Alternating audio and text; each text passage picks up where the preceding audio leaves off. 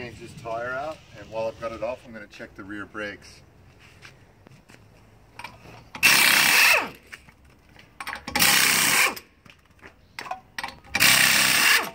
You want to stagger how you take it off.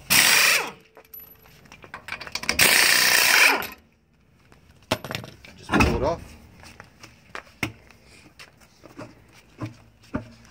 And then you grab your drum, make sure that the parking brake's off so there's nothing holding it together, and just pull it off.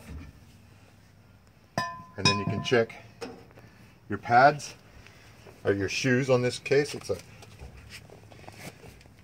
It's drum brakes in the rear. And that looks pretty worn out.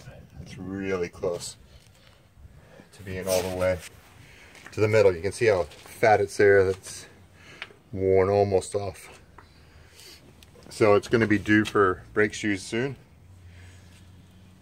And you can take veneer calipers and you can measure the distance to make sure that it's under 256 millimeters. But usually when I do brakes, I change the shoes and the drum at one time.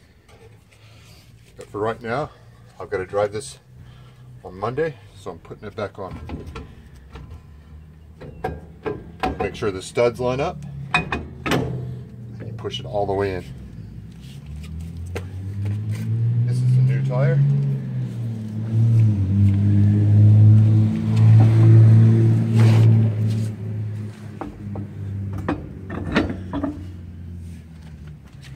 I usually start these with by hand. No chance of cross-threading them if you try and do it with the gun.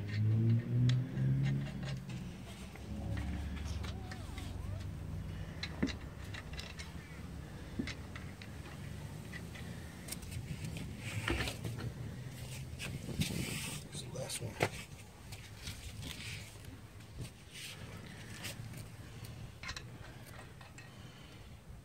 I put that in first? I might put it in first.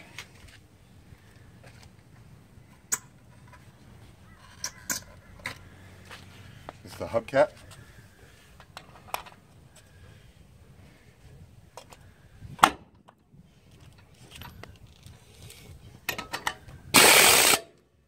Same thing, you're going to go staggered. So the next one's going to be over here. The next one's going to be over here. The last one's going to be over here.